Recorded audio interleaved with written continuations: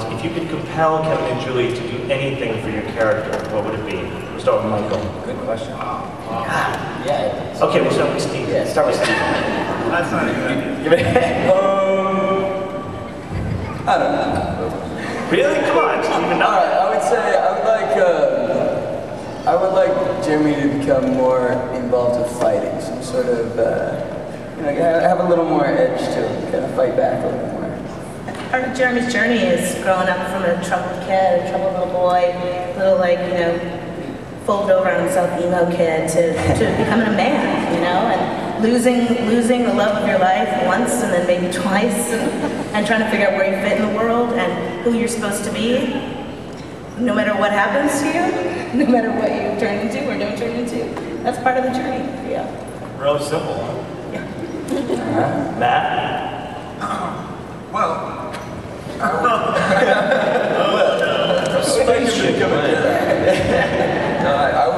would compel Kevin and Julie to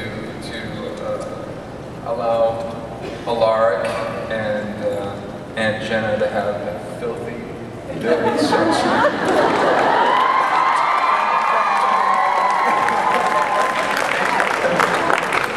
More abs for Jenna. More abs for Jenna. And Paul? I think Stefan should join a traveling circus. And no, honestly, I actually really enjoyed so much indulging in the blood, and I don't want Stefan to be. I guess I don't want Stefan to be as confused, and I want him to make decisions to indulge in blood and to take part in some sort of maniacal, malicious activity once in a while just to fulfill that vampire need. Who am I kidding? I don't know what I'm talking about. I know that after we did the pilot, we talked and I asked you who you thought Stefan was, and you had this idea that he was a loner and stuck in a closet. Right. Did you come out? Wait, did you say Stefan's in the closet? That's what I said. Wait a minute. Come out of the closet. No, but have you...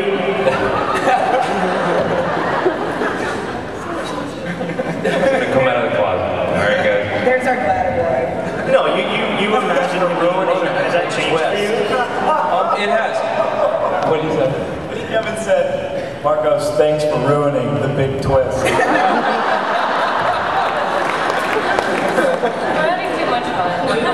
No, it has changed. I think that, honestly, actually, this just occurred to me. I would love to do a flashback of Stefan, and I'm not even like kidding, like in the 1980s or something, like dancing to like some really bad 80s music.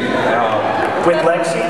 With Lexi, yeah. Yeah, that'd be cool. And just having fun. Yeah. Nina? Right. Better I think it was Bon Jovi. We've discussed that. It could be cool. Nina, we're waiting for you. I would like to see Elena take on Catherine. Like there would be a fight. No, Elena's gone a long way. I think what Paul was trying to say about his character is just that I'm trying to say it so well. Is that they're not one-dimensional characters, and that's what we all really love about our characters in our show, is that they've got a lot of depth, and they have a large, long journey, and they have hardship, and they change, and Elena started off as a troubled girl who lost her family and didn't know what was going on, and now she's evolved into this strong. What's going on? You said large and long. The boys at the right of the table started chuckling like Beavis and Butthead. You know what's ironic about this entire thing is that there's literally a sign, please be aware that many members of your audience may be under 18 years of age. And we're like, We'll be such an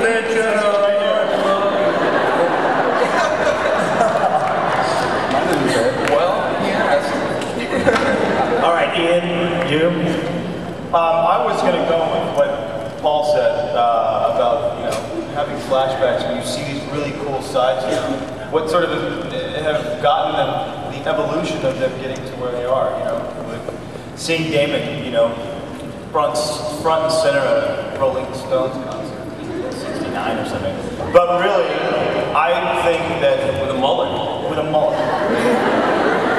But I really think that that Damon should. I would compel Julie and Kevin to give Damon Stefan's bedroom because there's a lot of action that goes on. It's such a badass. It's a dope bedroom. All right, and last one, Michael. One, I would want Tyler to script-wise be there for maybe at least a page and a half rather than length of a page. And then, I'm making demands out here. And then, with these flashbacks, Tyler's always getting in fights. I think it'd be funny to have some Lockwood ancestors getting in fights back in 1864. Mess around with Salvatore's and kick their ass a bit, so that'd be kind of fun. Kev, did you notice a running sort of theme in all your answers about what they would like to see? It's flashbacks. Well, no, but we're doing it a lot. Yeah, we are doing it. One of the things we're treating in this season is the idea that there's another part of the story we haven't shown you.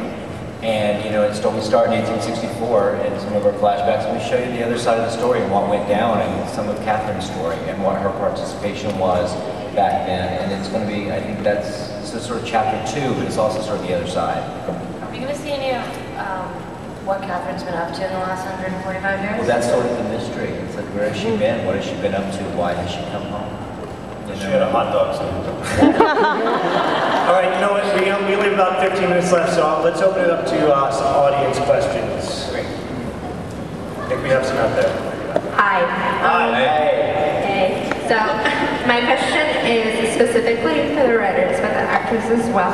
Where do you guys draw your lines? Because there's such complexity in your characters, and that's obviously a theme. Where do you draw the line in making someone too good or too bad? Like, what's the criteria or the time, I guess the frame of mind behind it?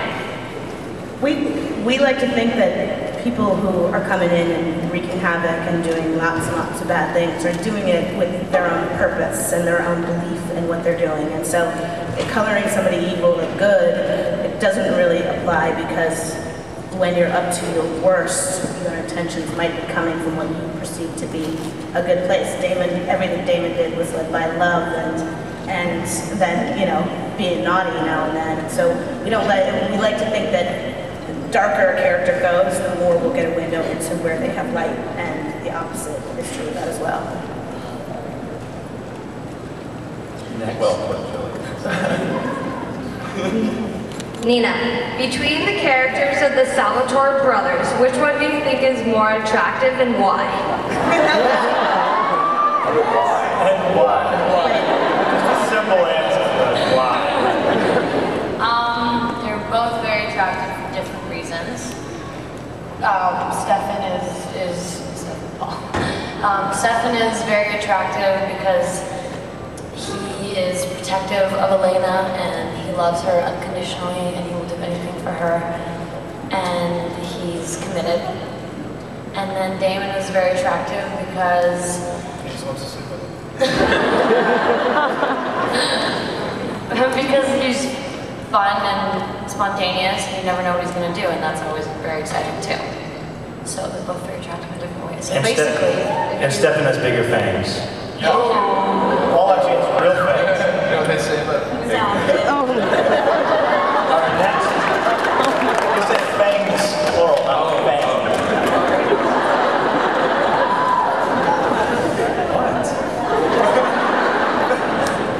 Take two.